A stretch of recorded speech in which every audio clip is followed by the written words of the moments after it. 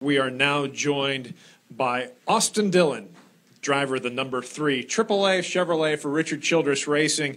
Austin, fresh off of his first Monster Energy NASCAR Cup Series win last week in the Coca-Cola 600, now here for the AAA 400 at the Monster Mile, the Drive for Autism. Austin, how has this week of celebration been for you, and are you still celebrating at this point in time? No, I'm pretty focused on our task in front of us right now, and that's the Monster Mile. So we just been working on our car and in both series. So it's been a pretty busy day, and it was a wonderful weekend that I'll never forget. Wonderful week.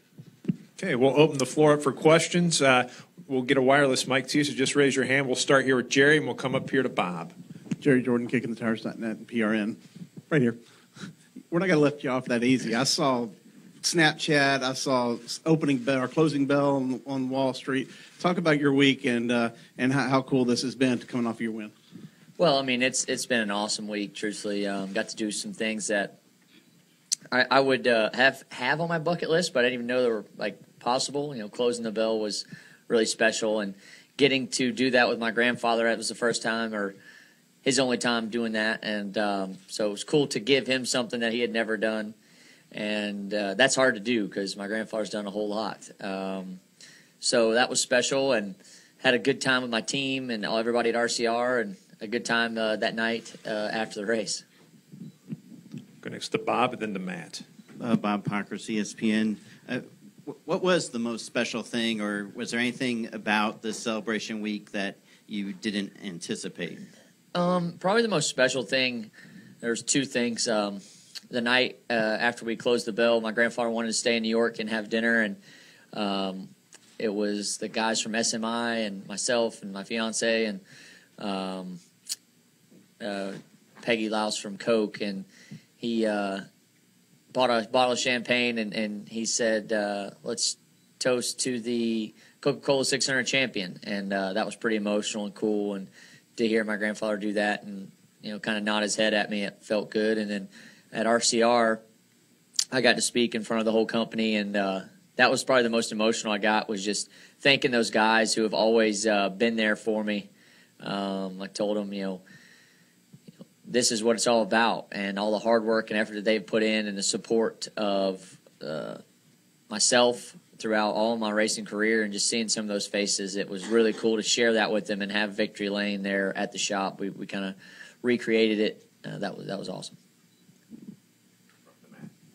Hey, Austin, Matt Pensick at WBOC TV. We were talking about the celebration all this week. Is it challenging to get dialed back in, to get focused to the task at hand this weekend and competing at the mile?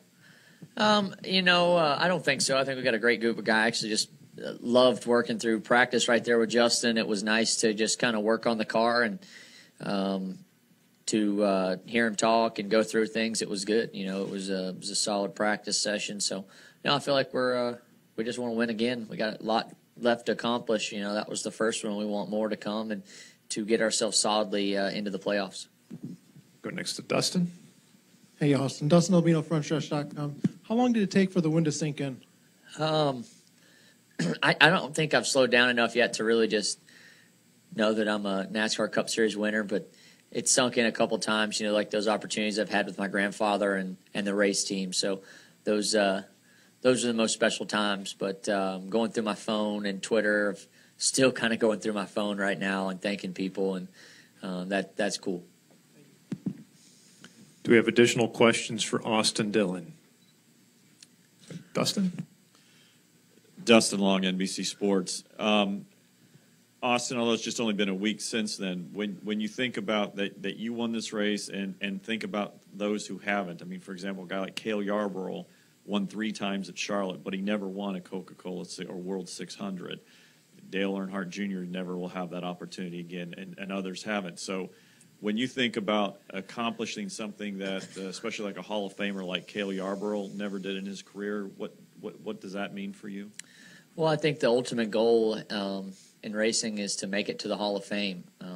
My grandfather, I was able to go through that whole experience with him and how special that was. I know that was it was like a relief for him when it happened, because that's what you work your entire life for, is a accolade like that. And for him to accomplish that, it was so cool, and hopefully one day I can do the same. So we've got a long way to go. There's a lot of great people that have done so much, and I'm happy to be adding to the sport's history. That was something my grandfather made clear. You're making history every day when you're out here racing, and it was cool to add to the sport's history. Reed? Reed Spencer with NASCAR Wire Service, Austin. Was that just a chance meeting that you ran into Takuma Sato, and what did you guys talk about? Yeah, that was totally fate. We had that dinner that it wasn't a scheduled dinner. My grandfather was just like, hey, we're in New York, let's have a dinner. And we got done, and we were headed to the airport. Everybody's pretty tired, and we walked through the airport, and one of the guys said, hey, I think that's Takuma Sato. And he was walking actually out to the plane. And like, man, we got to get a picture with him. And his business manager turned around and seen us, and he was like, well, this is a great coincidence. And he pulled him back in, and we got a couple pictures, showed off our rings to each other, and that was cool. He was a really nice guy, and you could tell he was just jacked about the win in Indy. That's the Jim. Jim Utter, motorsport.com. Obviously, Ryan Newman's win ended a long drought for RCR, but could you tell this week any difference how special it was for the 3-car to win, either for the people who have been in the shop for a long time or your grandfather? Well, I mean, I think it was huge. Ryan's win was unbelievable for our company, and this one was just as big. And just for all those people that, it's a competition within a competition. You still want to be the best in the organization and run well, but that's what drives us to be better and better. And it was cool having Luke Lambert. He was over at the barn the next morning, like partying right there with us, and it's a really team atmosphere, and it's cool to see this kind of building as a team. And a lot of the 27 guys thanked me, and 3 guys were just happy to be in victory circle. So it felt really good. Go next to Matt and then to Dustin. Austin, when Martin Truex was here just a few minutes ago, he talked about he's coming off the win in the fall, but there's some rule changes and things do make it slightly different. Have you noticed that? Have you prepared for it when you were out there in practice? Yeah, I think we all are our team was a little surprised about the differences in the past race here to this one and in practice session. So we made some pretty big swings, and we felt like we got our car pretty comfortable, but I think the track's starting to, rubber up a little bit as we go here, and I've seen more and more guys kind of move to the middle lane. So that was cool, and maybe you'll see more and more of that come race time, moving up the track. Go next to Dustin. Dustin Long, NBC Sports. Only second week, obviously, at this level working with Justin. I know you've worked with him before, so what are you guys still working through? What are you wanting from him as you move forward in this relationship, and what are you going to need to provide for him to continue to have success? Well, I don't know if it's the honeymoon or what, but he's doing everything right now. We had a good time yesterday at the Drive for Autism golf tournament. We came back, we had dinner, and we discussed, it was just me and him actually having dinner together and just talking about the race car, and that was nice to just talk and discuss what we thought was going into this weekend with AAA, and it's been a great relationship so far. So, and in practice today, it was cool. I kind of smiled halfway through practice because I was thinking about an adjustment that I said the car was a little tight, and I was thinking in my mind, all right, I know kind of what direction I want to go here, and I seen him turn around to the engineers and get excited, and I don't know, get excited. He just had a revelation, and he said, all right, we're going to do this, and it was exactly what I was thinking. And that's when I've had that once before when I was running for a championship with Danny Stockman, where I could say, all right, I'm tight here, and he could say, all right, well, I want to adjust this, and it was exactly what I was thinking. I didn't even have to tell him what part to change, and that's when you start getting to where you know each other. And I know it's early on, but that felt really good. I mean, I came in the truck, and Eric's like, what are you smiling for? I was like, no, I'm happy with my guy right now. He's doing really well, and it's exciting.